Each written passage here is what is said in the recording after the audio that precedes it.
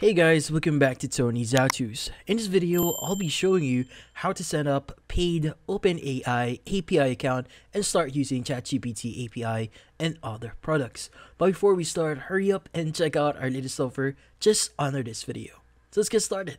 So how do you actually start creating your account and start using the paid version of OpenAI API? Now in this case, what we need to do first is we need to go to the official website for OpenAI, which is openai.com, and start creating our account.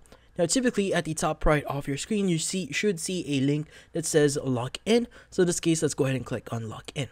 Now in this case, since we are pretty new to the platform itself, we need to sign up. So usually at the welcome back page here, you should see a link that says sign up. Go ahead and click on it. And from here, what we need to do is just enter your email address and hit on continue and nominate a password and fill out some information about yourself for you to successfully create your account.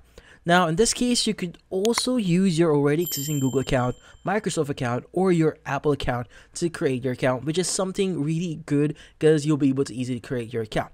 But in this case, go ahead and just start creating your account. But I've already started creating my account, so I'm going to go ahead and just log in into my account.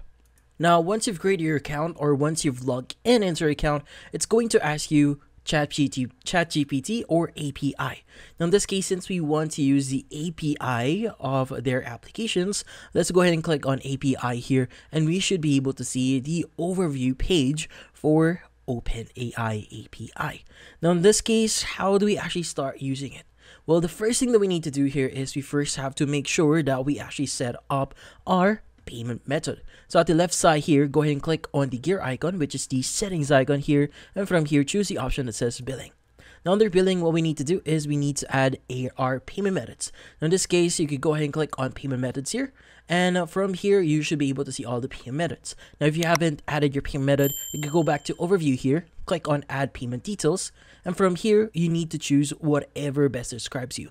Now in this case, if you're an individual, go ahead and choose individual here, and from here you just need to provide the following information. So that includes your card information, the name on the card, the expiration of the card, and the CVC or CVV of that card. Now also you need to add a billing address here, so provide your country, address, city, postal code, state, country, province, and region, and hit on continue to save your billing or payment details. Now in this case, if you want to change anything regarding your payment details, you could go ahead and go to the preferences here. Like for example, you could go ahead and change your billing email, primary business address, and the payment methods I have here. Now in this case, once you've done that, you are now ready to start using API or the OpenAI API account that you have right now. Now in this case, you might be wondering what are the pricings here in the OpenAI API account. Well, when you go to the pricing section here, link under the billing section, you should be able to see the pricing that they have right now. So currently they have the following pricing, so you could go ahead and visit or look at what they actually have to offer right now. Now also you could go to the section here for usage limits, and you should be able to see the following usage and how much they actually cost. So currently they have the token limits here and the question other limits that they have. Now in this case, you might be wondering how do you actually start creating your APIs. So at the left panel here, you should see the API section. Go ahead and click on it, and from here, if you want to create a new key, click on create new secret key here and enter the name of that key, and from then on, once you've created that, you should be able to see your new key and start using it for yourself or for your other applications. Now in this case, that's how you set up your OpenAI API account here, and that's about it. So if you found this video helpful, hit the like and subscribe button and watch our next video.